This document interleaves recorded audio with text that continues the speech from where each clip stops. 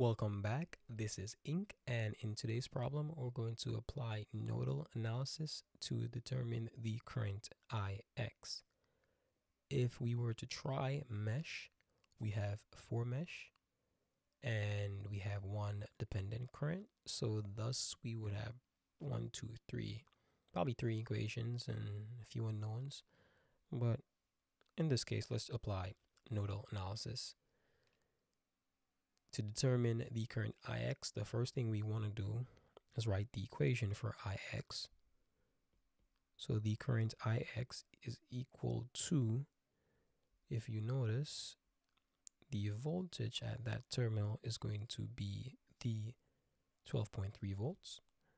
So the current Ix is the difference in voltage across the 10 ohms divided by that 10 ohms.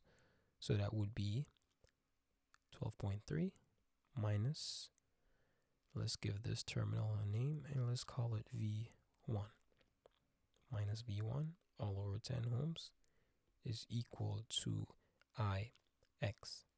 To find Ix, however, we need to find the voltage at this terminal. Let's call it V2. Applying KCL at V. So to find Ix, we definitely need to know V1, and to know V1, we want to know the voltage at V2. So at V1, let's apply KCL. So V1, applying KCL, we see that's V1, the difference at the 12.3 volts, all divided by that same 10 ohms, plus V1 with reference to ground, let's put a ground, divided by that 4. And always you can say V1 minus 0 volts because ground is 0 volts all over 4 plus V1 with reference to V2, so that's minus V2 all over that 20 ohms, and that's equal to 0. Next equation is V2. Next equation is KCL at V2. Call it V2 if you want. So V2 with reference to V1, and that's divided by 20 ohms plus V2 with reference to the 12.3 volts.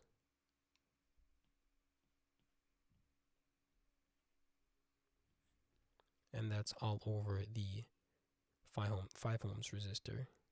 And this is V2 across the 5 ohms resistor. And then we have V2 with reference to ground, so that's 0 volts all over the 2 ohms resistor. And at V2 we have a current entering V2, so that's a negative current, so that would be negative 2Ix, and that's equal to 0. Solution of the 3 equations, you could substitute Ix, then solve for, so you would have substituted, have 24.6 minus 2V1 divided by 10, or you could just divide the 10 by 2 and have 20. You could have 12.3 minus V1 over 5 if you substitute Ix negative 2. Thus you would solve them simultaneously, and V1 is then equal to 3.8 volts, and V2, we don't need V2 in this case, but if you solve them simultaneously, you're going to get V2, so 5.8 volts, and that's the equation to the 2. And to solve for Ix, we just substitute V1, and we have Ix equaling to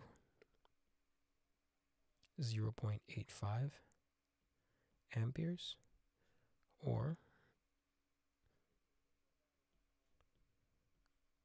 milliamperes.